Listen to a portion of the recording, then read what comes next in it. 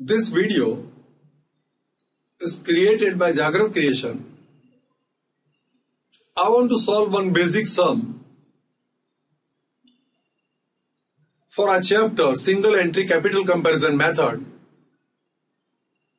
I want to find out the profit by taking one basic sum wherein capital at the beginning of the accounting period and capital at the end of the accounting period will be compared and the profit shall be found out. Just observe the sum that I intend to solve here before you. This is the sum that I want to solve. Shri Fernandez keeps his accounts as per single entry system. From the following information, find out the profit or loss by capital comparison method. This is the details given to you about assets and liabilities at the beginning of the accounting period. This is the assets and liabilities details are given to you for the end of the accounting period. This is the information given to you about the drawings and additional capital brought. Taking into consideration these aspects, we are required to find out the profit. Notice that we are not given here cash transaction, credit transaction, details of bank transaction, expenses, income, sales, purchases. All these details are not available, and even then we are required to find out the profit. For the purpose of finding out the profit, by this method that is also known as net worth method, I'll find out the capital, means difference between total value of assets minus total owings, identifying that as a capital by preparing opening statement of affairs, which is a statement alike to balance sheet. Same way, a statement alike to balance sheet will be prepared for the end of the accounting period, and on the basis of that statement of affairs, closing capital will be found out. Opening capital and closing capital will be compared. Taking into consideration the details of drawings and additional capital brought, we shall find out the profit. Now let me prepare, first of all, opening statement of affairs. This is the information given to me. I take into consideration, start with land and building that appears on the asset side. Machinery, being asset, appears on the asset side. Furniture, asset side. Stock, asset under ownership, I write on the asset side. Cash and bank balance. Bank overdraft being liability, I am obliged to pay to the bank, that is known as bank overdraft liability. Debtors, asset side, right to receive money from customers. Creditors, obligation to pay the suppliers, liability. Bills receivable, written promises held on hand for collecting the money from customers, that is bills receivable, asset side. Written promises given to the suppliers, bills payable.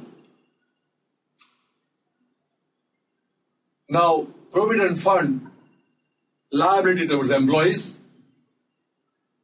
Advances, right to receive money, asset side. Loan taken, liability side. Investment, asset side. Patent, asset side.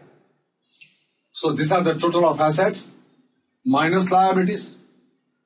I'll get the capital at the beginning of the accounting period, that is excess of assets value over the liabilities.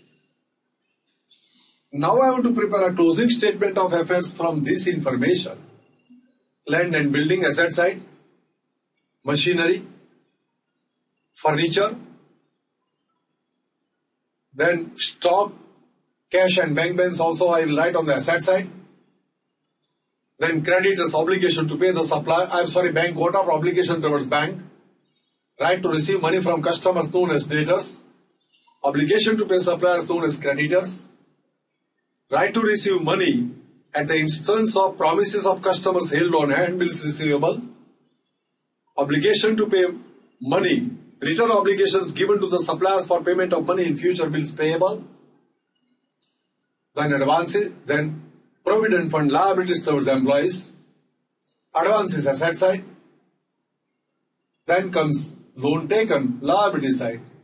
Investment, assets, and patents, asset side. Now, during the year he has brought a personal Luna moped, but 2,000 in the business. This is an additional capital as well as it will appear on the asset side. So this is a very important consideration if the owner has brought any asset. or if any assets are purchased during the year and not taken into consideration while preparing the closing value of assets, that should be considered while preparing the closing statement of affairs. Now I want to find out the capital, total of assets minus total of liabilities. This is the closing capital, 51,400. Now I'll prepare capital comparison statement taking into consideration this closing capital and opening capital and details of drawings and additional capital. So here I prepare the capital comparison statement. What is the formula for preparing capital comparison statement? Opening capital plus additional capital minus drawings means capital withdrawn plus profit is equal to closing capital. This is a normal formula. So opening capital plus additional capital minus drawings plus profit is equal to closing capital. I want to make this profit as the subject of equation, so profit is equal to closing capital, transfer drawings to the opposite sides of plus drawings, opening additional capital also transfer to the opposite sides of minus. So in this statement I write closing capital first of all, add drawings, minus additional and opening capital. Now let me start. This is the additional capital brought by way of moped. This is the closing capital. He has withdrawn 1,500 in cash, so cash withdrawal. Goods of 500 are being withdrawn. Personal expense paid LIC premium. Personal expense income tax paid 150. So these are the various ways by which the amount is withdrawn by the owner. Drawings are added. Opening capital and additional capital are to be deducted, 37,000. So this is the profit for the accounting period ended on 31/3/2017.